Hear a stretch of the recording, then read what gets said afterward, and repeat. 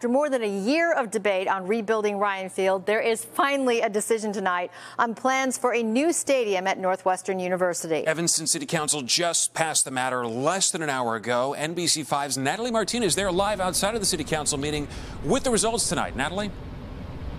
Yeah, the vote 4-4. The Mayor Biss, helped pass that and make it 5-4. So that is with an amendment attached. In fact, they are still going over some of those right now. They're still doing that, but hours of discussion tonight focused on amendments to protect the city.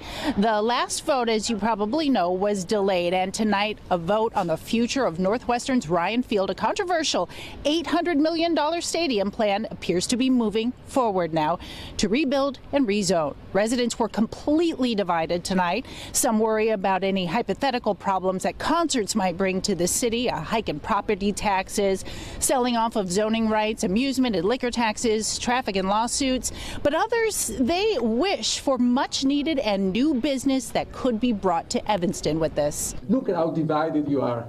Look how divided people are here in this room and in the city. We support 6 nights of concerts at the new Ryan Field, and we believe that the advantages to the city, small business owners, and the entire community far outweigh the disadvantages of a few nights. You've denied due process, ignoring and manipulating rules and laws. And what about the compassion for the families and their children? Passing the zoning change will negatively change resident lives forever.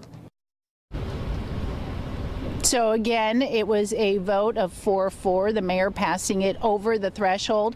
Now, they just had a short break with the Northwestern attorney, so everybody got to stretch their legs for the first time in about 4.5 hours. But it does appear that they are closer to the end, although I did speak with the mayor very briefly and one council member, Reed, who said it could be a very, very long time before they're done dotting the I's and crossing the T's. So for now, we're live in Evanston. Natalie Martinez, NBC5 News. Okay, finally a vote tonight. Natalie, we appreciate it. Thank you so much.